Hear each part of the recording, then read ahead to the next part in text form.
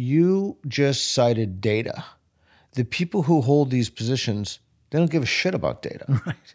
If they gave a shit about data, they wouldn't hold the positions, right? So it's never a gotcha. So that's always a fascinating thing when I look online or I talk to someone, like you, who's super educated and super smart, and they present data, and people, watching this will say like, oh, wow, look at that. Like, that's a gotcha for those people. That's no gotcha for them. No. They don't accept any, it doesn't matter. There is no evidence.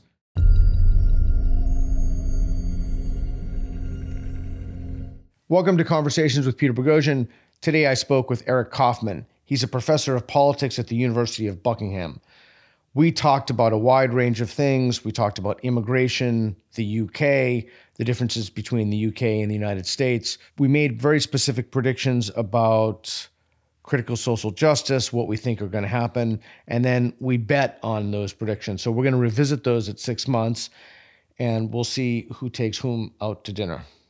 Welcome, Eric Kaufmann, to Conversations with Peter Boghossian. Thanks for coming out here, driving your bike out here. Yeah, well, public transport wasn't exactly happening easily, so I decided to hop on the bike.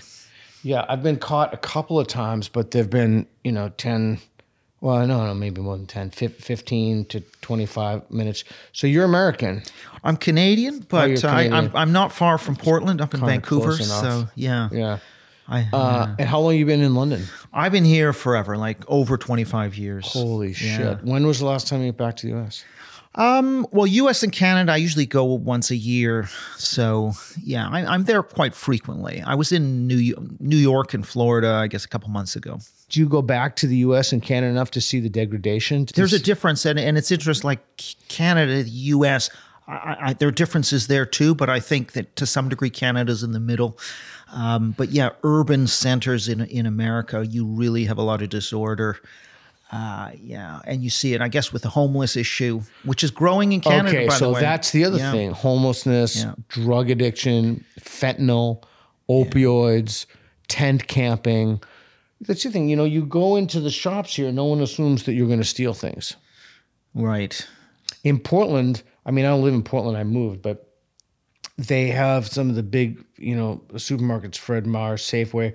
They literally, I'm not kidding you. They literally put carts so that people can't run out with goods. Can I tell you a quick story? You want to hear a quick story? Yeah. Very quick, then we'll get into the meeting thing. So my son came home, and I flew back to Portland to spend some time with him. And we had to go to the grocery store in the evening. And I said to him, without any exaggeration, 5 or 6 out of 10 times when I come to the grocery store in the evening, I only go in the evening, so I don't know what it's like in the day, someone will steal something and there'll be a commotion. And as I was telling him this, literally seconds after I finished telling him the story, someone stole something. And I said, well, there you go. Maybe it's 7 out of 10. So we walked around the store, and this is a totally true story. We walked around the store, we did our thing, we're in the checkout line, and this is kind of commotion. And what had happened was someone else had stolen something when we were in the back of the store, and the security guard yelled at the woman who stole something and said, stop, leave, whatever he said. I didn't hear it. And she ran out of the Safeway, and her boyfriend came into the Safeway and started screaming at the security guard for yelling at his girlfriend to stop stealing things. Boy. Wow. That's crazy. Would you see that here? No, you wouldn't see. There's none of that brazenness here. No. What issues do you think we should focus on today? What should we be talking about? What do people need to know?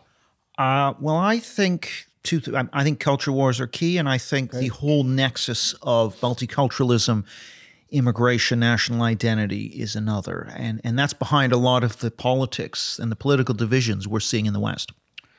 So let's talk about multiculturalism. How do you define that?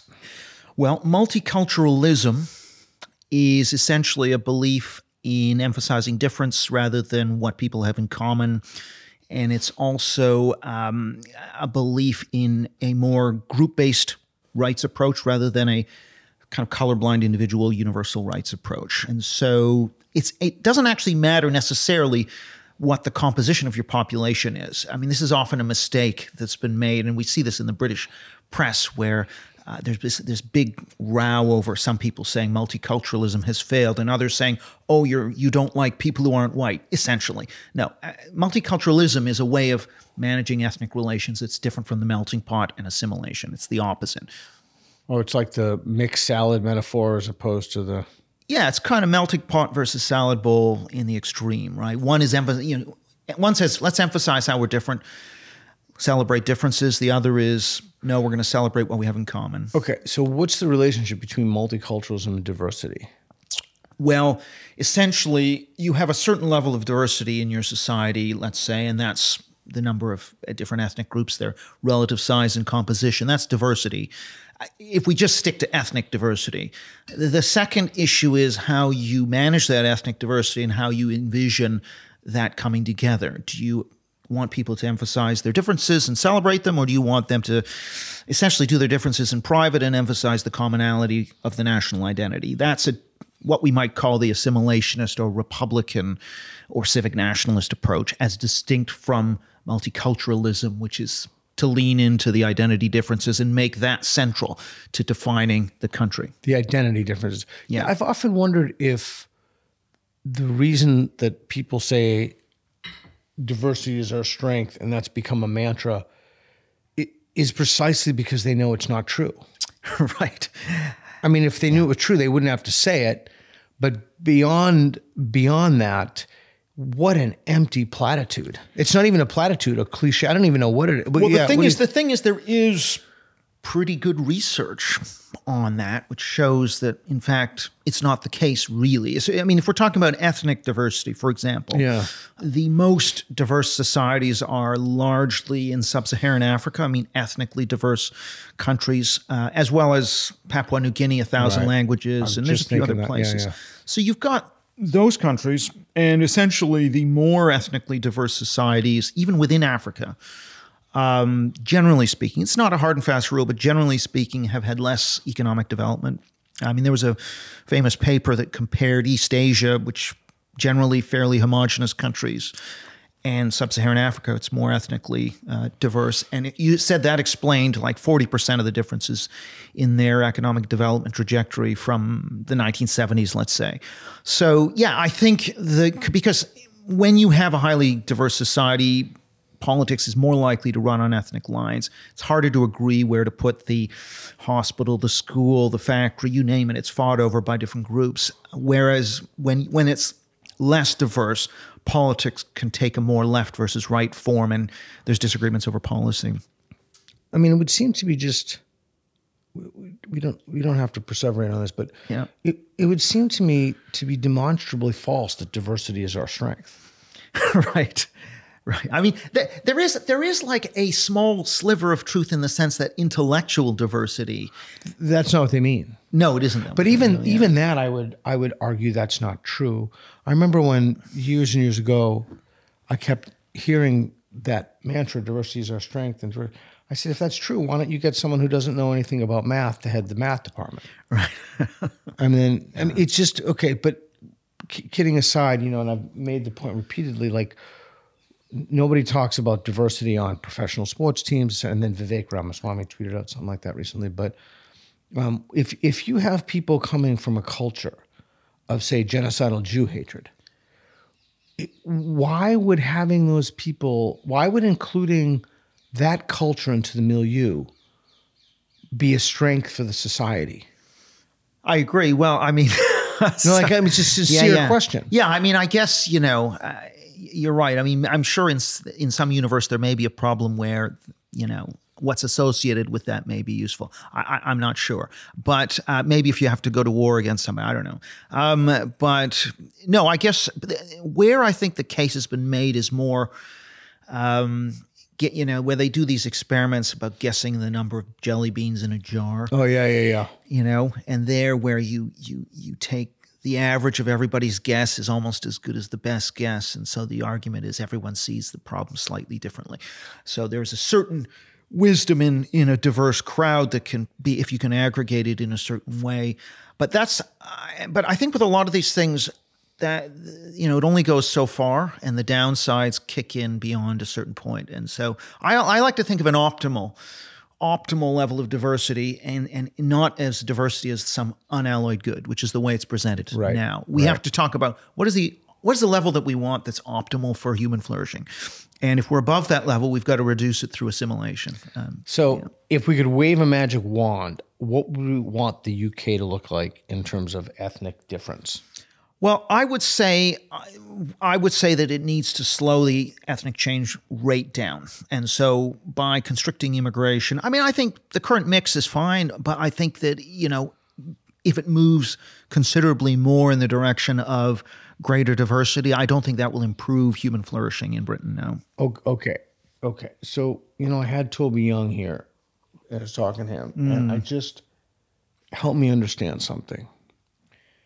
You know Gad Sad? Yeah. Gad's a buddy of mine. I heard him say... I've met Gad. Yeah, I think he said this to me once. He said, if tomorrow the country of Vietnam was consumed by genocidal Jew hatred, would it be rational to limit immigration from Vietnam? Right. I pose that question to you. Well, yes, is the answer. Well, that does not seem like a radical conclusion to make. I mean, forget Jews.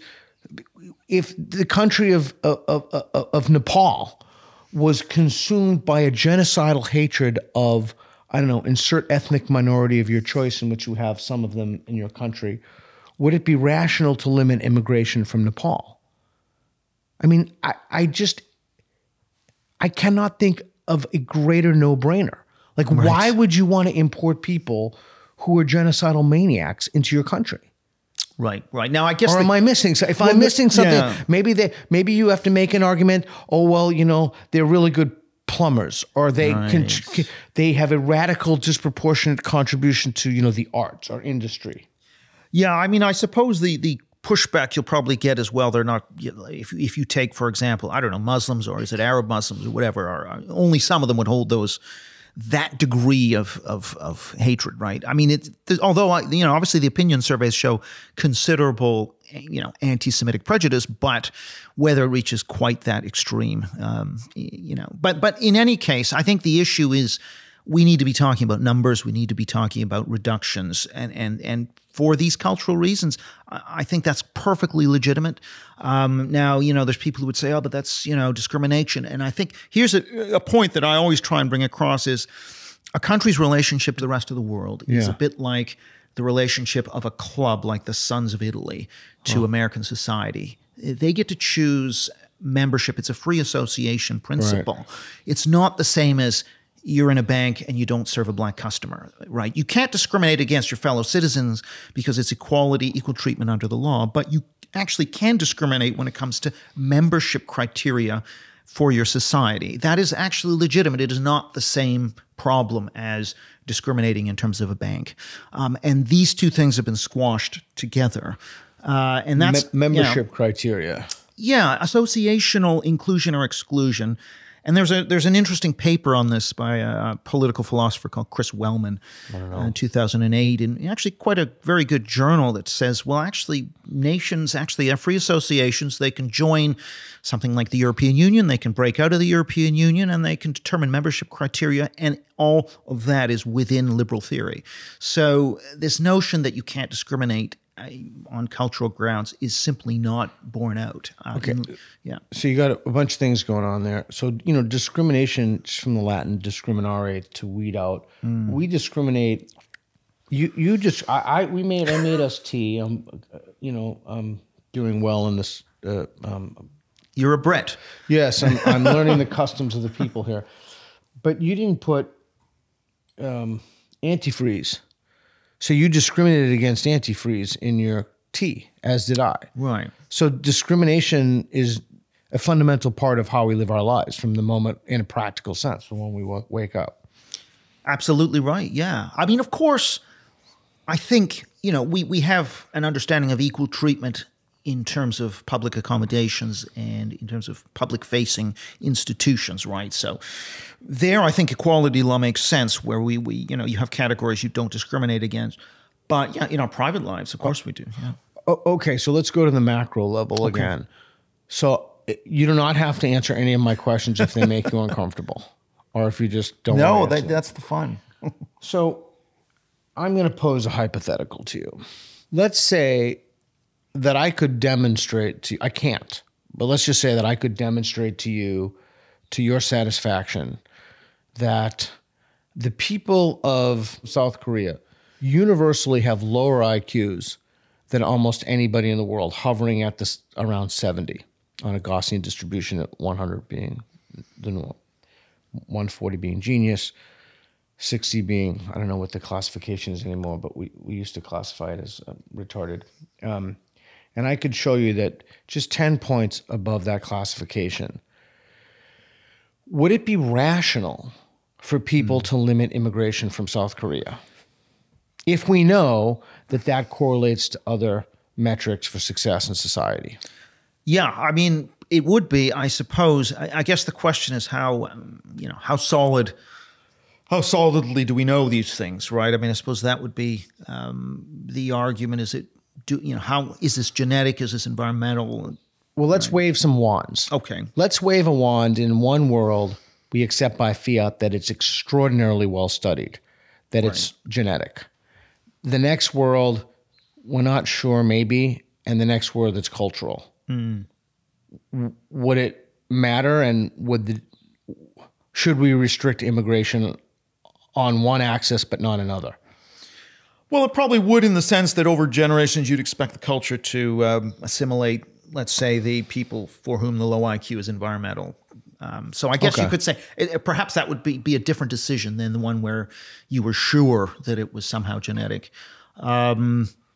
Obviously, there'll be many other considerations in terms, countries obviously have low skill and high skill immigration, for example. See, that's the thing that no one talks about. Yeah. Yeah. And so they're already making these decisions partly on the basis of, we have a need in low skill and we don't have a need in high skill. So like Britain, for example, has opened up low skill more in the last few years, even though they said they wouldn't do it, they have done that. What is the data on that? Could not. I don't know the data. It's not my domain of expertise, but I could not imagine that that's good. Well, no. I mean, I think you're right. I mean, the way it's justified is, well, that just there's this huge labor shortage, which may or may not be true if the wages were to rise, right? But I think the question is, well, are they low skill because they come from a poor country and that's why they're low skill, or are they, and so they haven't had a chance to rise, or are they low skill because of these innate factors you talk about? And that's going to be critical. But you're right that over time, the contribution, it's going to take time for their true contribution, even if it's just purely environmental, why they have lower skill. It'll take time for them to achieve the same as a high-skilled person over maybe a couple of generations. So how would we know what was causing groups to be low skilled, or I'm trying to think, like, how would we know that? I mean, I suppose people coming from Iraq or Syria that have had a bombed out infrastructure didn't have the capabilities. Yeah, I mean, let me flip the question on you. Let's say that there's a group of people we know who have IQs well above the mean. Like, we know every time one says something like this, the tests are attacked or something, but we know it's pretty well researched. It's extraordinarily well researched. We know from twin studies, et cetera. I mean, obviously I'm thinking of Ashkenazi Jews, but I'm not going to say it. But let's say that they were, Sri Lankans.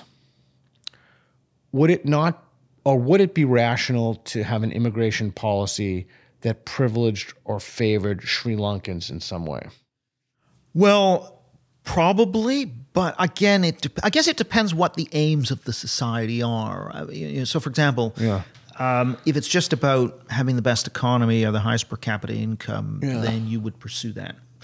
But if there was a cultural distance, let's say, from these high IQ people, you may say, well, we'll take a slightly lower GDP in order to have less of a shift in our cultural composition. So it depends what your trade-off is between those things, Yeah, I'll buy that. So let me throw another curveball at you, if I may. All right. So I read that if you norm out the acceptance to Harvard and you don't look at any other variables, for example, in other words, what I'm really trying to say is in a politic way, race is not a consideration in admissions.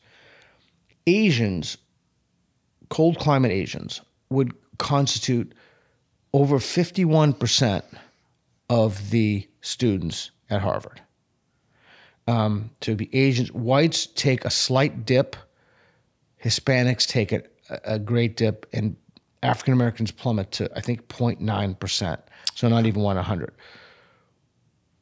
I tweeted out something like, what's the problem? I'm a big believer in the meritocracy. I tweeted out something like, what's the problem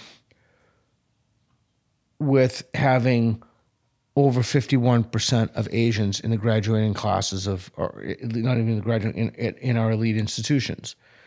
And I was excoriated online. But I'm serious. Like, what is the problem with that? Well, right. So the question, I suppose, is, again, what's the society driving at? Is it to maximize total productivity, get the most out of the resources, human resources you have? Then you'd let Asians go to 51% or whatever. If, however, it's about some kind of symbolic representation, that's when you'd introduce the quotas. I mean, I almost think, so for example, Northern Ireland, like places that have had ethnic conflicts. Yeah. Northern Ireland has a 50-50 Catholic Protestant recruitment into its police force. Now, it may be that Catholics are better cops and but it's 50-50. Now, you can say, well, that's good for social peace, or that's important for political representation. But that's a group-based. There's a difference. That's a kind of multicultural group rights-based principle rather than a colorblind universal. Now, I'm kind of, I could almost be persuaded like we can have some of this representative stuff, but let's not pretend that's somehow moral. That's a second issue. Yeah. Okay, so I'm going to push back on that. So that assumes that there's some kind of intrinsic difference between individuals based upon those immutable characteristics. Like, I would be utterly flabbergasted if there were a difference between Catholic and Protestant police officers in terms of like number of arrests, whatever metrics one is judging success by. But these institutions are specifically, emphatically, they're the elite institutions, but they're not discharging their mission of taking the best students because they have their mission is corrupted by an ideology. Right. Well, yeah, but I think you could. I'm trying to take the sort of devil's advocate position. Please, so might be to say, well, let's just say the best politicians all live in California and Texas. Okay. And so we're going to have all of the House of Representatives and Congress to be from those states, and we're not going to bother with a Senate where it's the same number of senators per state, right? So we're actually just going to say it's one country. We don't care about state identity, and so maybe a whole bunch of states will be hugely underrepresented in terms of their numbers. So I see what you're getting at. You see, there is a principle that says, well, we need to have some representation from all the states to keep them on side, to keep them. I understand the principle, but again, the difference is that unless you want to argue that running a campaign is itself a kind of meritocratic feature of the system in which the best candidates rise. I mean, you could certainly make that argument. Yeah. But we're talking about something very different. We're talking about a discrete objective metric. Let me just give you an example for me. I watched a great documentary. I think it was on Netflix. It was called The World's Strongest Man. I don't know if you've ever seen it. No. It's fantastic. But there's one thing this guy says in there. The documentarians are going around. They're interviewing people who want to be the world's strongest man.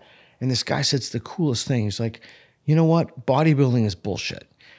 And when you're the world's strongest man, when you're a bodybuilder, if you're like, a Phil Heath, I think is the Mr. Olympia now, or Dorian Yates, or Lee Labrada, whoever it was, you have a bunch of people telling you that you have the best physique. But when you are the world's strongest man, there's just a number. How much did you squat? I mean, you can weigh those variables differently in terms of entrance to who gets accepted to an Ivy League. But I mean, if you look at the mean SAT scores, I mean, there's no BSing that.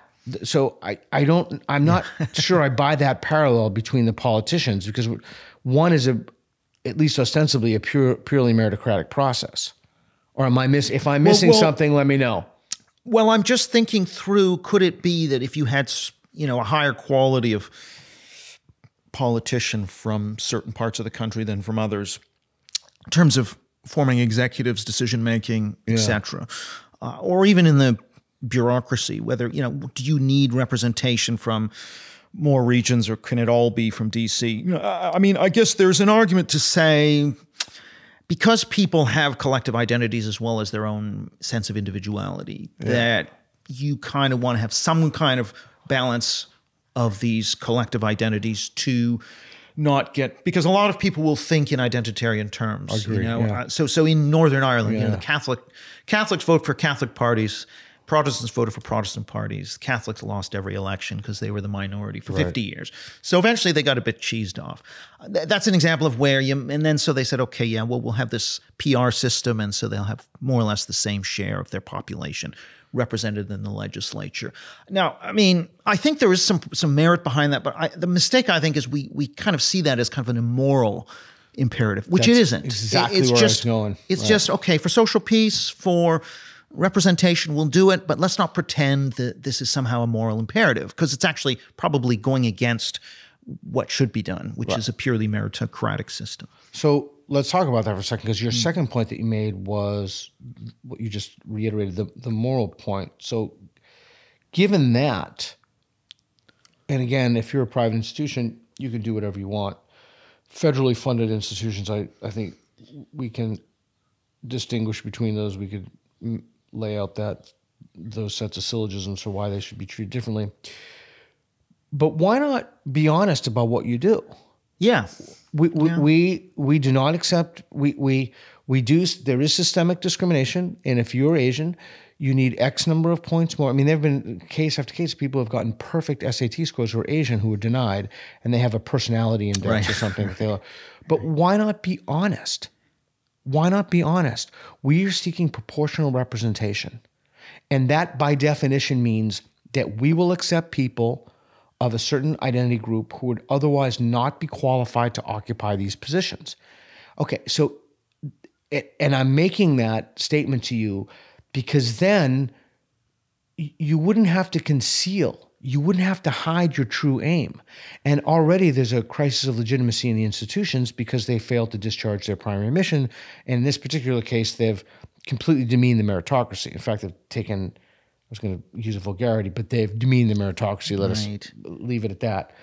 But at least you'd then be honest about it. Yeah, because you could say, well, for political reasons, we've got to have this mix. Right. I'm sure there are some committees, in Congress where they say, for political reasons, we need to have somebody from California and somebody from the Plains States and somebody from the South or whatever. I mean, you had the Dixiecrats and they had to be involved. So, political reasons, we have to have this mix. And I think, these identities are important to people, so we got to do it. I think that would be a better justification than to pretend that this is somehow fair. Do you think that much of the anti-woke space is becoming a Christian nationalist space, and is becoming an echo chamber? And are you seeing, is anything about it concerning a war? You're laughing. No, go on. Sorry. No. I mean, it's just funny to hear the echo chamber anti-woke space. I think that's actually not quite right. I think there are different frequencies within the anti-woke movement. I mean, you can see, I reviewed, for example, recently in Law and Liberty, I did a review of Rufo and Hanania's book, and then I did a review of Yasha Monk and Lukianoff and Ricky Schlot's books. I read all of those except the middle one, yeah. Well, and you can see a clear difference between the more conservative books and the more classical liberal books. Classical liberals are very uncomfortable, for example, with things like banning CRT in school, critical race theory in schools. They don't want government intervention into the institutions. And you know what Rufo's argument for that is, right? Bruford's argument is the whole thing is government intervention. I mean, it's a government school. Right. Yeah. Right. Yeah. Yeah. I mean, I guess, I think that you could even make a case, though, for some intervention even into the private sector, where they're engaging, for example, in algorithmic viewpoint discrimination and this sort of thing. That's a separate topic. But yeah, I think that, I tend to lean on the sort of Hanania Rufo side when it comes to government intervention. I think you have to. I think it's the only way to address corrupt institutions that have become ideologically corrupted.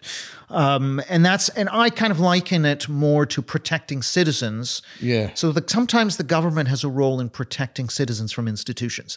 And this is a point that liberals, they forget the deep history of liberalism going back to Hobbes, going back to the early Locke, where part of the social contract, the government, was about protecting your liberties from private violence, from private illiberalism. And we're kind of more in that mode now, where there's private censorship from tech firms or from universities or from your employer, or these sorts of things are increasing, and the role of elected, transparent, democratic government is, I would argue, to regulate that kind of discrimination. Yeah, I'm extremely sympathetic to that, and my liberal hackles are raised when we talk about banning things, but maybe there's no but there. Maybe it's an and. And I think there's a kind of insincerity and my side bias and rank tribalism when it comes to the specific issues. For example, if I said, if phrenology were institutionalized tomorrow in the school system in Mississippi, I don't know why I picked on them. I probably should have picked someone in the north. In Minnesota. I have 1,000 people from Mississippi telling me I'm biased against people from Mississippi. The phrenology analogy is similar to critical social justice. Do you think most people would want that removed? They would, and it would be removed. Okay, so let's say there were bitter fights over that, I'm thinking of evolution and creationism, but that's in the back of my mind, but it's not what I'm thinking of. I'm actually thinking of phrenology. So this isn't this is what I'm actually thinking about.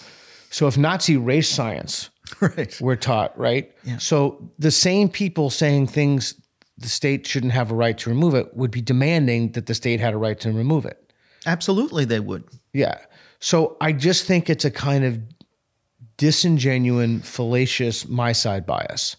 I think you're absolutely correct. They would find a rationalization for it. And I would agree with that rationalization, by the way. But essentially, they would say, well, the democracy determines the curriculum. We're not banning. We're just making decisions to include or exclude from the curriculum. And so if you think of a school library, the librarian decides what to include and exclude into there's a limited physical capacity, limited budget. There are then rules and guidance on what to include and what to exclude. Now that we don't call banning, but effectively those rules and guidelines are bans. And so the rules and guidelines are now coming from the state of Florida rather than from your particular school board or librarian. That's all. So what principles do you think apply to what should and should not be banned in a K through 12 education? Well, I think that the electorate and the democratically elected government, if they are elected on a ticket that says this is how we're going to shape the curriculum, I think they should have the latitude to shape the curriculum. And if people don't like that, they can vote them out the next time. Right now, of course, there's going to be no principles. What's that? No principles, just vote. Well, I mean, I know what principles I hold to. I think this should be a politically neutral space as much as possible. But of course, if I do support the idea that we should actually have a democratic say over what is taught in the schools. So those are contradictory. One is universalizable and one is not, right? Well, one's an ideal in civil society that I would like to fight for, a norm I'd like to fight for. But procedurally, I would support democratic decision-making over the content. Really? Even Nazi race science. Well, if that's what people are voting for, then, that's terrible. I'd hate it. Now, of course, I also do support, let's just say, certain kinds of equality law that would sort of uphold non-discrimination. I mean, if the place, say, voted, to discriminate against Jews or black people, I would oppose that. I think that goes against basic civil rights. So I kind of support liberal democracy, so certain civil rights protections coupled with but outside of those spheres of individual rights that are protected under the law, there should be democratic decision making. So, for example, if you're teaching that certain groups are inferior, you're not treating groups equally, and that's a violation of civil rights, the equality law. Okay, so what do you mean? What do you mean by liberal democracy? I know that's a huge question. Right. Well, there's democracy, which is majority rule, as opposed to elite or dynastic rule. That's democracy, transfers of power. There's various rules, right? But the demos, majority of the people have sovereignty. That's democracy. Yeah. Liberalism is rights protections, right to freedom of assembly, freedom of expression, not to be arbitrarily arrested, etc. These basic rights. Those should be protected. And if the majority wants to infringe those rights, they shouldn't be allowed to infringe them. But I do accept that if a society is really illiberal, those rights are going to go. As Lukyanov would say, you need to have some kind of a free speech culture to protect. It's not enough just to have that First Amendment, because it'll get either removed or interpreted away. Well, that's, in one sense, why we have a constitution, and states can't make rights that, right. I shouldn't say you. I shouldn't even say Americans, but people in the U.S. So it's kind of like a majority rule with certain rights protected. Yeah, that's right. So, are you bearish or bullish, or you think, and you can comment on your experience here in the UK in addition to Canada, what do you think about the education system in terms of its ideological capture, particularly university system, K through 12 as well, but the university system, something nobody talks about, which everybody should be talking about, is pre-service college of education, right? Teacher training programs, teacher certification programs. So I want to know what you think about that, and what do you think is the best way to solve the problem of capture of educational institutions? Yeah, I think it's a big problem in all Western countries. I'm just going to pull a few numbers from surveys I've conducted. For example, if we take schools, 18 to 20-year-old American kids, 90% of them have heard at least one of 4 or 5 critical race theory terms like white privilege, unconscious bias, systemic racism. Britain, that number is more like 65%. If you throw in the gender ideology stuff, it's like 95 in the US and 75 in Britain. So it is pretty much in every school. Not every school, but vast majority. Assigned at birth. Yeah, or that cis. You can choose your gender, that kind of thing, apart from your biological sex. That would be in a majority of U.S. classrooms. So it's really bad. Pause right there. That you can choose your sex would be in the majority of U.S. classrooms. I don't have data for that, but if that's true, I wouldn't be even remotely surprised if it were. Then it would be better off if people didn't go to school and looked at a wall. Because you're teaching them bad. You're teaching them things. It is better to not do anything than to learn things that are false. Right. Well, except that it's probably just a couple of activists, maybe the principal setting the tone, but it's probably only happening in a spot here and a spot there, in amongst the math and the reading and all these other. So you wouldn't want to take the whole school down. It's just that you would ideally, if the majority of people are getting that, then they're getting something that's just demonstrably false. Right, but you can't just. The problem is it's a few classes or a few visiting speakers in a whole year, so it's a very small proportion of the total instruction they're getting, but it's very widespread. So lots of people are getting a little dose of this stuff or a certain dose of this stuff. Ideally, what you want solution-wise, what do you do? What do you do? Well, I think you need to target this specific teaching, and you need to have an administration that is serious. So first you need a law. Britain has a law that says you can't indoctrinate, you have to teach both sides. That doesn't happen. Now, because the teachers will say, oh, well, we're just teaching anti-racism or anti-transphobia. In other words, what they call anti-transphobia is gender ideology. So what you need to do is actually, if you had a serious government, maybe a Ron DeSantis figure, you'd say, well, here's our 20-page, or maybe not 20-page, like maybe 3 or 4 page definition of what is political and what isn't. Critical race theory, political. Gender ideology, political. And here's what gender ideology is. Roll out all the terms. That's the level of detail. Then you've got to have an inspectorate that you control with your personnel and that you are checking up on every few months, reporting into Parliament or to Congress on progress. And when people are not doing this, then they have to be fired. That's got to be in the press to chill those who might do it. You're going to have a reporting portal. Now, of course, you've got to treat people fairly. They should have second chances, etc. But you have to, that's the degree of focus that you would need. You've got to, I couldn't possibly disagree with you more on almost everything you said. But so we got multiple issues. So you have to create a bureaucracy to make sure these lunatics don't keep indoctrinating people. Right. You would have to make sure that that bureaucracy was enshrined or somehow institutionalized, and embedded within that structure that have to be a mechanism of enforcement and control. Even if you waved I love saying that wave a magic wand is one of my favorite things to say. Even if you could wave a magic wand and make that the case, I would argue to you it would be doomed to failure. Why? Because it would be captured by the other side? What would be the reason? No, good question. No, because I don't think it would be captured by the other side.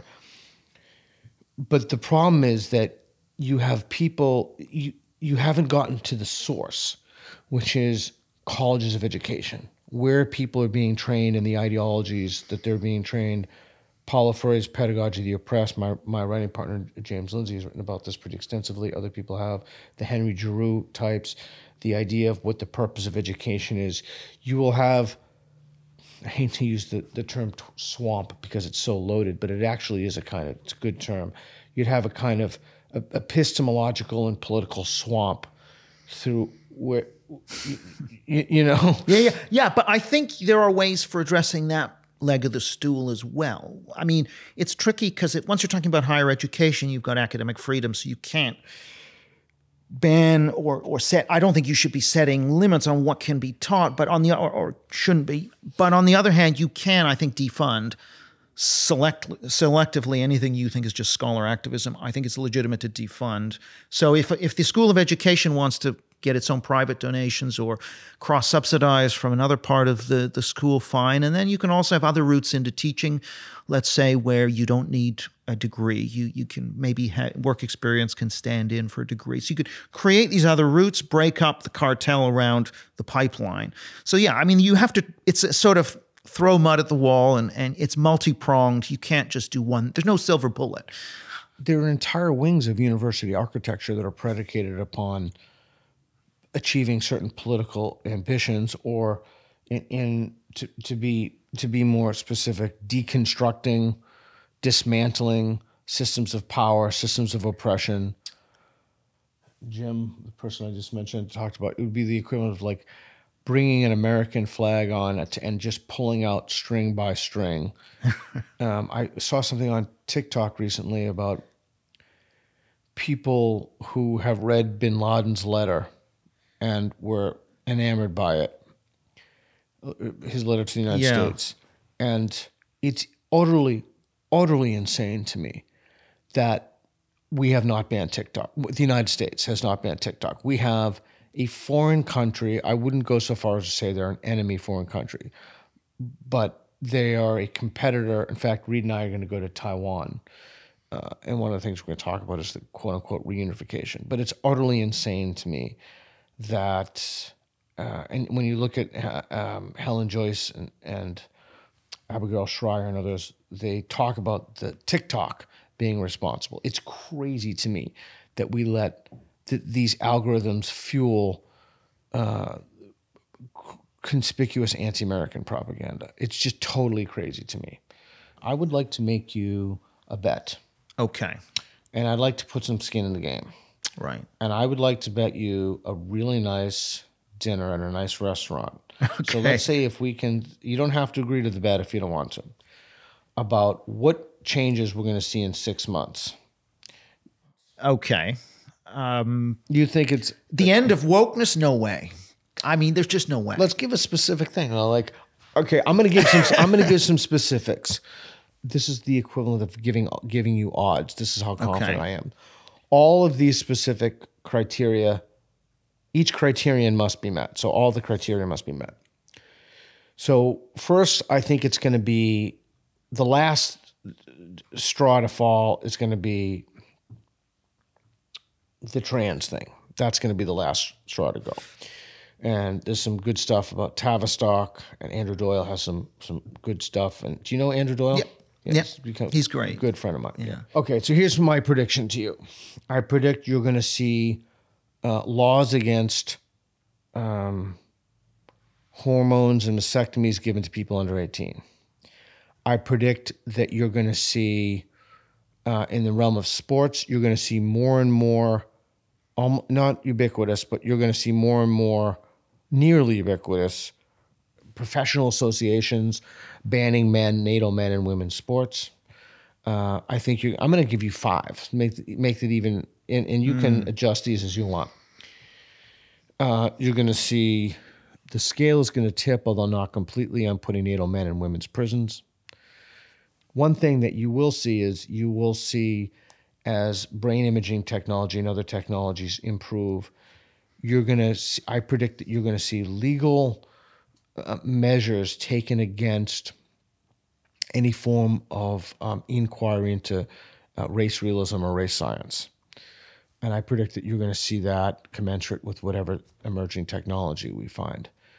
I predict that many of the people, this is a much more difficult one to quantify, but people are going to move from claiming systems of discrimination are entirely responsible for outcomes to claiming that culture is at least some of that. The Ibrahim-Kendi stamp from the beginning, basic arguments would be refuted.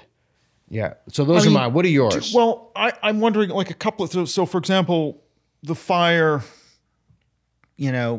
professors under fire and disinvitation database trend lines. I've seen that, yeah. I think one good test would be, are they going to go back to 2010 and before levels? The numbers of no platformings and firings and incidents. That's great. That would be a metric we could look at, a hard number. I don't believe that'll be the case. I'm going to pause you, and I'm going to throw something out, and feel free to disagree. I think you're right, but there's a huge but there. I think you're going to see a disproportionate number of cancellations. So now they're endogenous to liberals canceling speakers as opposed to being external. I think you're going to see more and more people in the anti-woke space clamoring for cancellations. So I think on the anti-Semitism issue? Oh, whatever. Okay. Because there's a certain percentage from the right already. I think it's like 20 or 30%. But if we just take the ones from the left, are those going to go down to the pre-2010 levels? Yeah. In 6 months? And that's one question. Another question would be... And then I want your predictions. So the other question would be white privilege, systemic racism, unconscious bias, gender separate from sex. Been repudiated, yeah. But those concepts being taught to children in schools, will the percentage be 0? Or will the percentage be even less than 30% by, like, what's the number? Because it's now at like 93 in the US and about 75 in Britain. So where will those numbers be next year is a question I might ask. So your prediction is that they will rise? My prediction is they won't. They won't fall. I don't think they're going to fall. They may go. Could they fall? I would predict no. I mean, if I had to predict, I'd say they might even rise a bit in Britain and stay high in the U.S. Okay, well, Britain is something else. So I wasn't when I. Okay. Okay. Well, only because you're a little bit behind us. Right. I don't mean. Yeah. You're right. Are you a dual I'm Canadian. citizen? I'm dual Canadian, but okay. I'm not a real Brit. Obviously, I don't sound like one. Yeah. Okay. I was going to make a joke about tea, but I won't. But my problem with engaging you in that claim is I don't know what kind of data, like I don't know what the data collection would be. So for how you would assess the claim. So survey of like 1,500 18 to 20-year-olds, random sample, what were you taught in school? What have you heard? Have you heard these concepts? Did you hear them in Yeah, school? I think that will decrease significantly in 6 months. I mean, it will be, I think that the more crazy views will be truncated. But like how many kids will hear about white privilege from an adult in school? That's the, I suppose, a metric we can test in a survey. Again, difficult to quantify, like difficult to... No, we can quantify it in a survey. See, that's why, well, I mean, I'm not going to do the survey, but that's why, right. That's why I gave you like the laws, governing bodies of sports, because we can look at that data. We don't have to do any work for it. Right. Like we can, it's adjudicated for us in a sense. Yeah, and it's cheaper than $10,000. Oh well, look, the fire data would be easily accessible. Okay. And I guess the question is, what do you see from the left against, from the left, number of disinvitations and firing attempts or firings, as recorded in the fire database series? Where will that be next year? The next time they do a data point? Oh, there'll be far fewer. But there could be other reasons for that plummeting enrollment. I mean, it doesn't necessarily have to be causal. But will they be at 2010, pre-2010 levels? That's kind of what I think that might take a little more than 6 months. But I gave a talk at Eton and recently, and before I gave a talk, everybody had to be vetted. And somebody external to the institution told me, they're probably going to, and Peterson spoke there too a week before, and he said, they're probably going to, there's probably going to be no incident, you're going to be fine. And I said, well, probably, but why would I even not be invited? I mean, why would I be disinvited? And he said something really interesting. He's like, because while they're woke, their donors are not woke. And they want to point to you and Peterson and say, well, look, we had these guys here, so we're not inhibiting any free speech. We're not. So I think that you see that kind of signaling. And when you think about it, I don't know if that's true. I have no access to anybody in the administration, but a long story. But I am. So if you want the whole predictive, if you want our bet to boil down to the fire data, I guess now it would depend on how expensive the restaurant was, but I'll all right, we'll cap the restaurant. Okay, so I'll say you will see significantly less cancellations coming from the left. I'm somewhat comfortable with that. The only reason I'm not fully comfortable with that is because it's the whole Sun Tzu thing. I think that if people are truly desperate, then they're going to lash out and just try to cancel more as a dying gasp before the whole thing. Because I think the trans stuff is the one metric, and you can see it. Because the other thing I was going to say is if you look at opinion surveys over time, they've all drifted in that, generally in a left or so it's very hard to find any indicator that hasn't moved left, if depending on how we define that, in the past 50, 60 years, whatever. Yeah. So the momentum is always towards, the weak and against whoever the oppressor group is. Now, the trans thing is the one exception. So we've seen considerable shifts in the direction of, no, we can't have trans women in women's sports or women's jail. So that has moved in a sort of more, call it classical liberal conservative direction. But particularly on the race, so for example, DEI budgets, DEI officers in universities, how much of a drop? That would be another thing for our bet. Like that we could put into the suite, right? Yeah. So you're going to see dramatic decreases in DEI officers, and you're going to see some places, and I'm not merely talking about Florida, virtually eliminate entire DEI bureaucracies. Now, depending on who gets in, you're going to see, at least in the United States, revision of Title VI, Title IX. You're going to see some a law change, I predict, but I can't make that prediction in the context of the bet because I don't know who's going to get in. Right. So, but I do think that you're going to see radical defunding of DEI bureaucracies. In the universities, in the blue states as well as the red, or just in the red?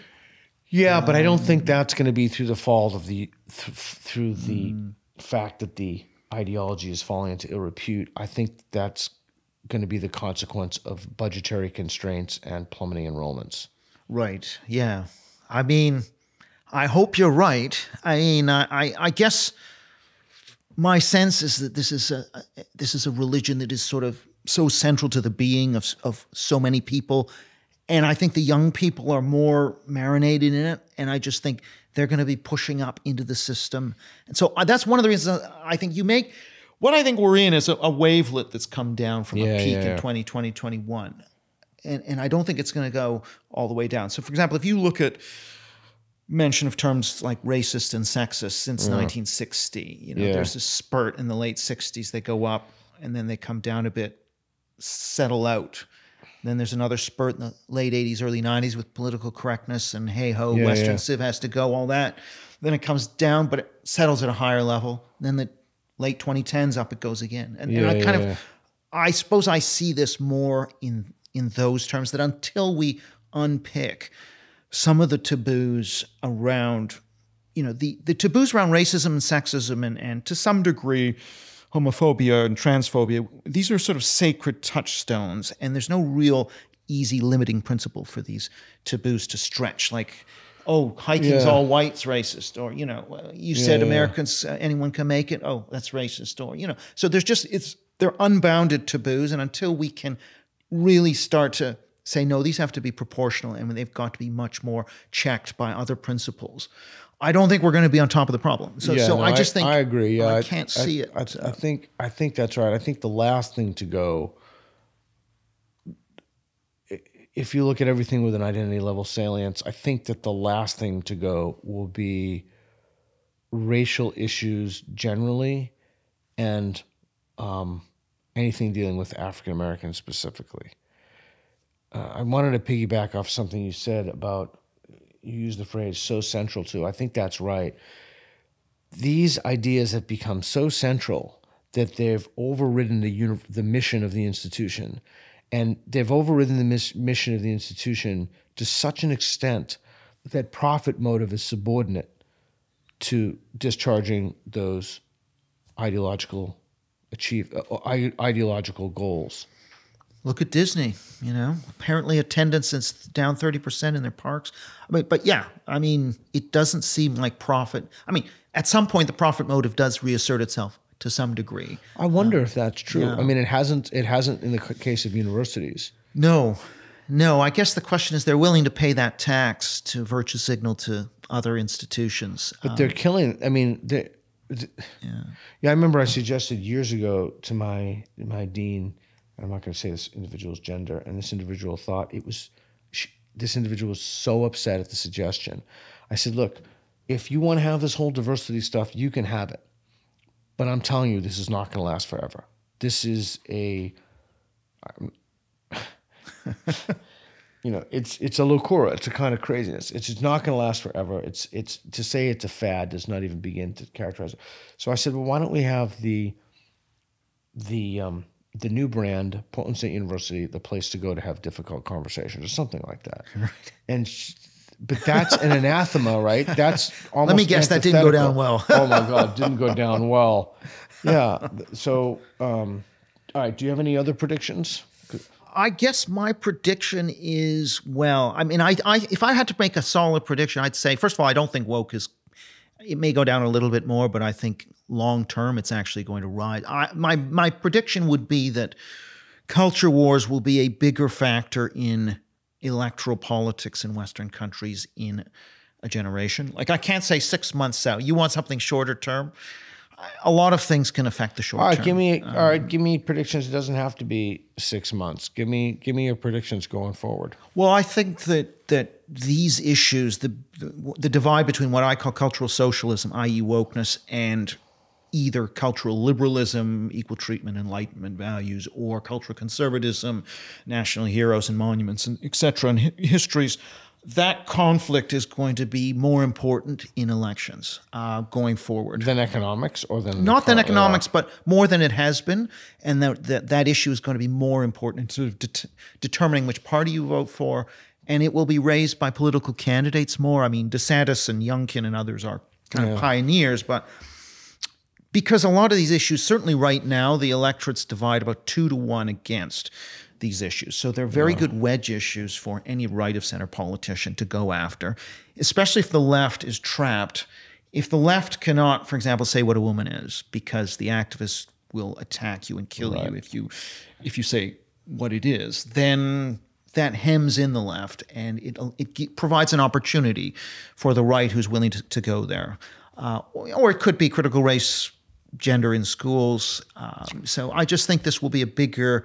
National history is another battleground. Like, are we going to go around self-flagellating and attacking Churchill or the founders, or, in Canada, all these people are being so-called associated with the residential school genocide, this whole narrative, right? I mean, I just think these kinds of battles are going to be more important in determining which party you vote for, and also political strategy. Whereas in the sort of late 80s, early 90s, with political correctness and Afrocentrism and all of that, it never broke into national politics the way it is now. So I think and I think it's a good thing, because it's now off campus and it's now something we're debating democratically. Okay. I'm going to make predictions. Okay. Some more predictions. I predict the number of illegal immigrants is going to rise significantly in this country within a year. I predict there'll be no national will to do anything about it.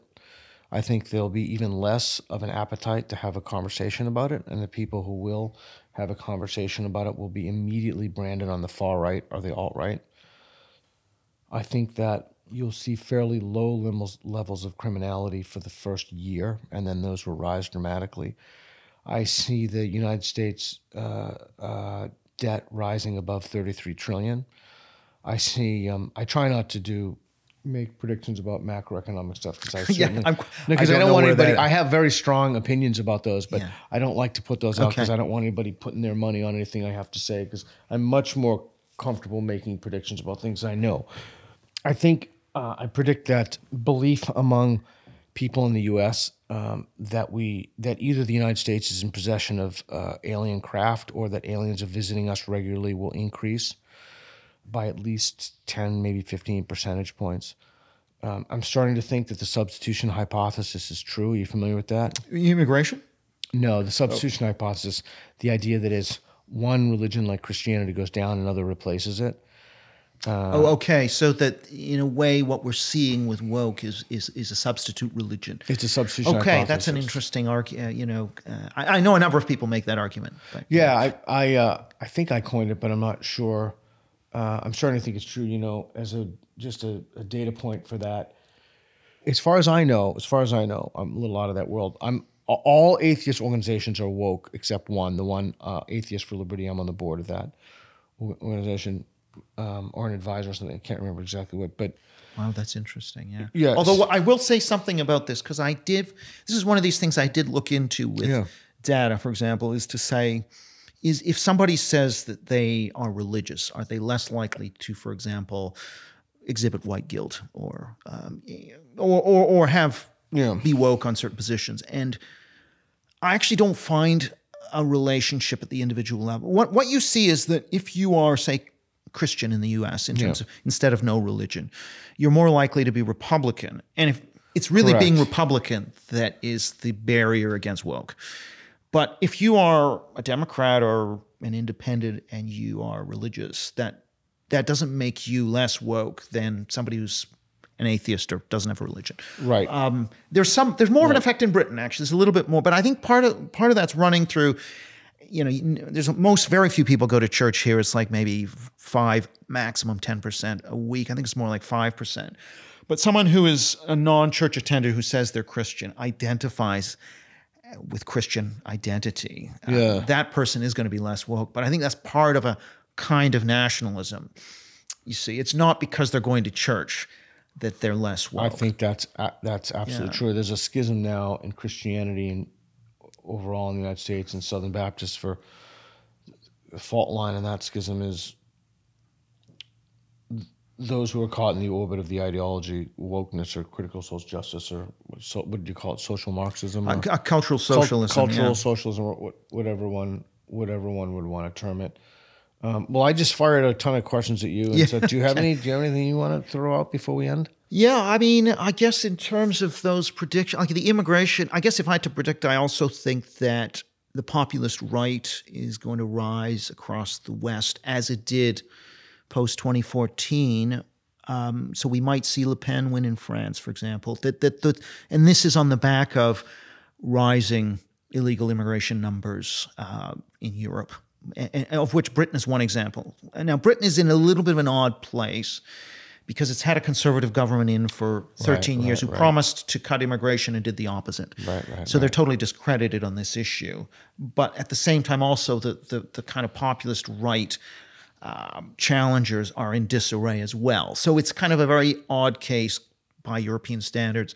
Hard to predict, other than I would say that, immigration will be a bigger issue in 6 months in this country. Now, I don't think the politically correct taboos around discussing illegal immigration are as strong here as they are in North America, for example. I mean, I don't think people will be shy about saying this is a problem, we have to do something about it. And I don't think they'll give up, actually.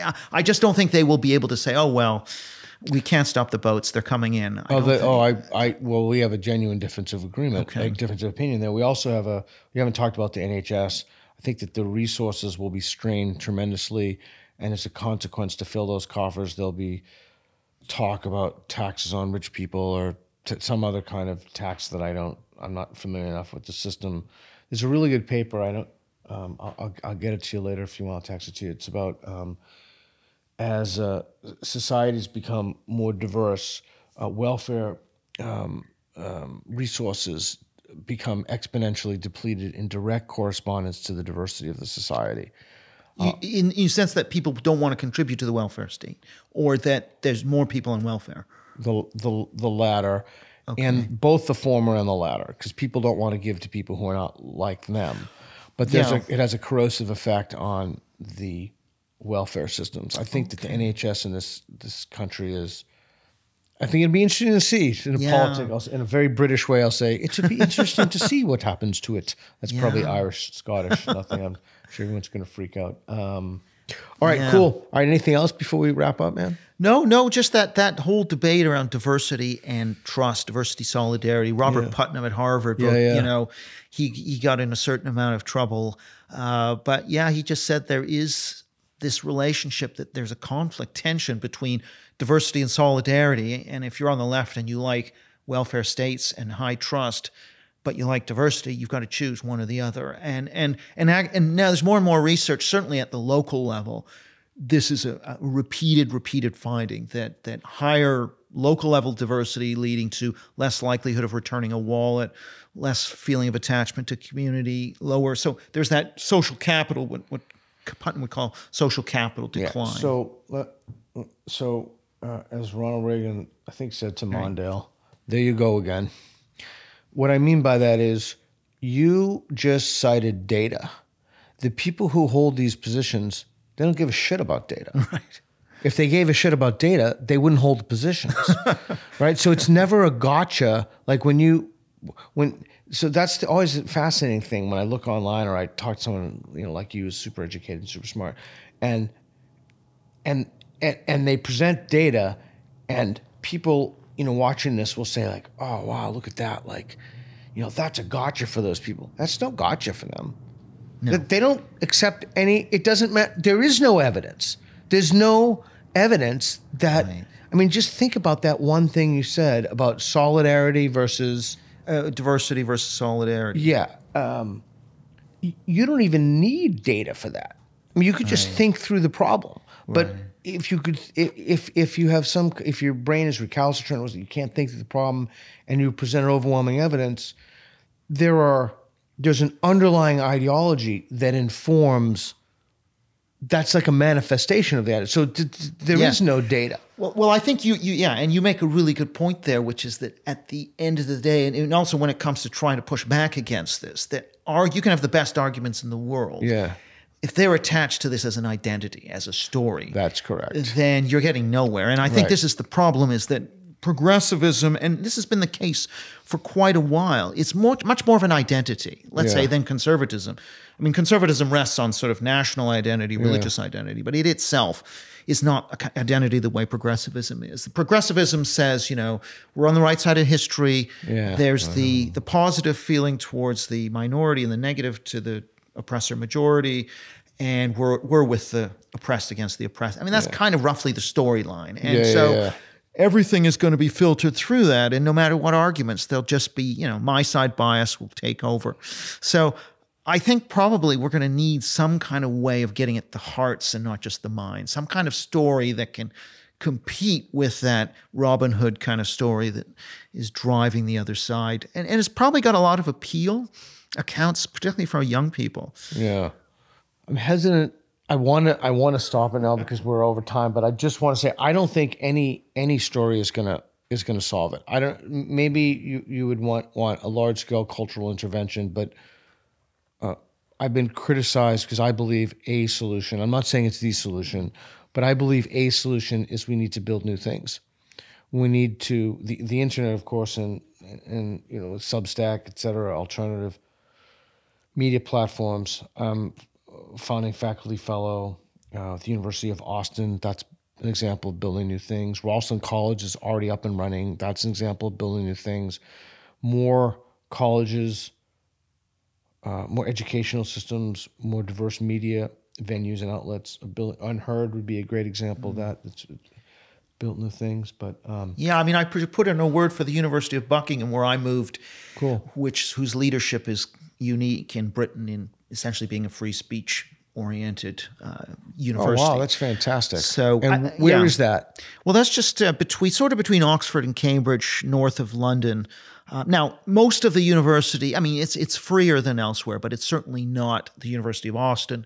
There are just a number of different spots and centers that are a bit against the grain, but it's not at the level. It's not as much of a complete institution that's completely moving in the one direction as, say, UATX. It's kind of a mix of a leadership that is very much oriented that way, and then a more conventional university attached. Cool. So, yeah. I'm glad you said that, because I also want to make sure that we get the voices and we promote people and institutions that are doing good work to let everybody know that there are alternatives and there are places you can go. You don't have to be held hostage to institutional capture. Yeah. Oh, and I should say I've also got this online course on woke, which I'm doing. Please. At Buckingham. It'll be the first, I think, university course on woke. Oh, fantastic. And it's online, open, so. Really? Is it a MOOC? It's like a MOOC, yeah. And if you just, if you go to my Twitter, it's kind of the pinned tweet. What's your Twitter? It's just at EPKAUFM. Okay. Where else can people find you? Well, if you go to my website, it's snepsneps.net. There you can find me as well. Cool. Well, thanks, Eric. I appreciate you talking to me today. Thanks, Peter. It's been great. Right on, man. I really enjoyed it. Yeah, pleasure. Yeah. Thank you for watching. Everything we do is under the umbrella of the National Progress Alliance, nationalprogressalliance.org. It's a nonprofit, independent 501c3. Your generous donations keep us going and keep fueling content like this. So please help us out. Make a donation. We very much appreciate it. Thank you.